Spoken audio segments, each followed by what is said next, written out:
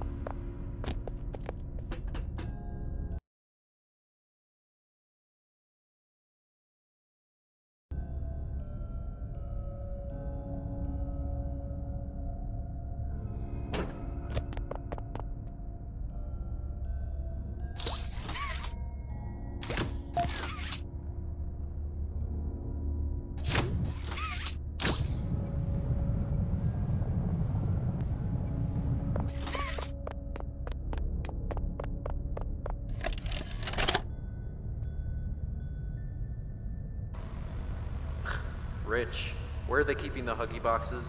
I don't know. I couldn't tell you. Remember when maintenance left did a sweep of this place? No. Exactly. Nobody in this stupid company knows what they're doing.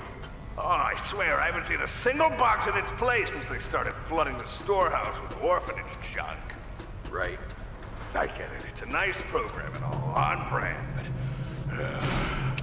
it's just hard to be happy about it when manufacturing's on our necks about it, because we can't find stupid Huggy boxes. Rich. You're right. You're right. It's for the orphans. I just wish there were less boxes. Anything less would be more amenable. If ready for a bit of...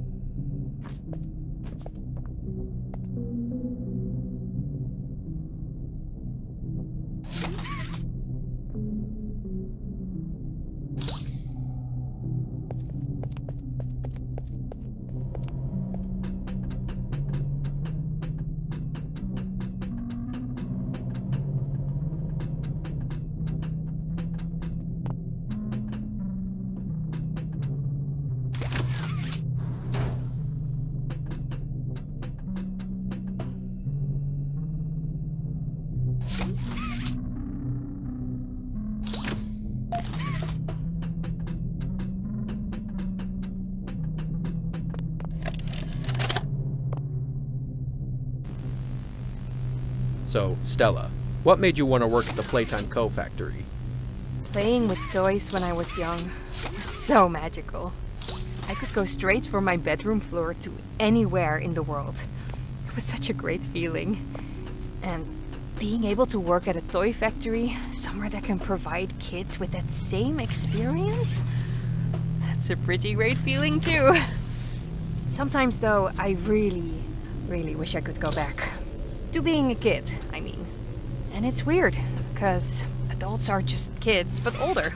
I don't think anyone ever really feels like an adult, but your body just gets older and older, and then you die. Poof! Human bodies just can't stay young forever. There's things though, like some trees that can stay alive even while being way older than a person. I mean, the oldest people to ever live are still younger than those. So I guess everyone is always young relative to something. Right? Alright, I think we're getting a little distracted.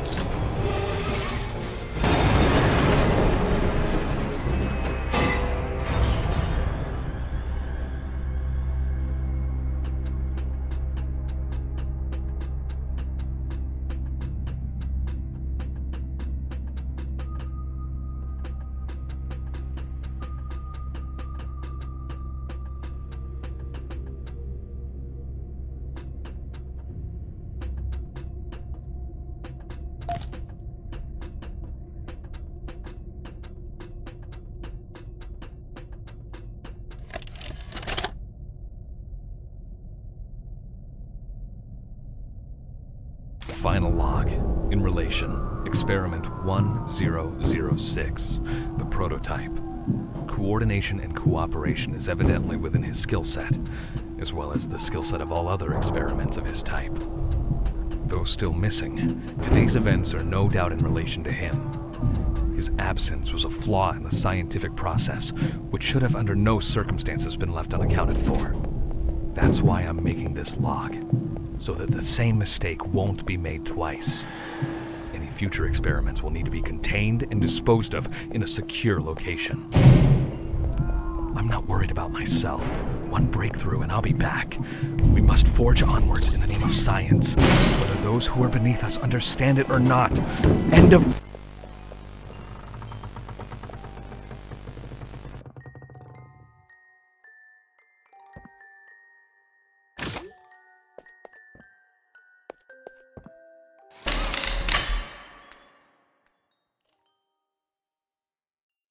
You opened my case.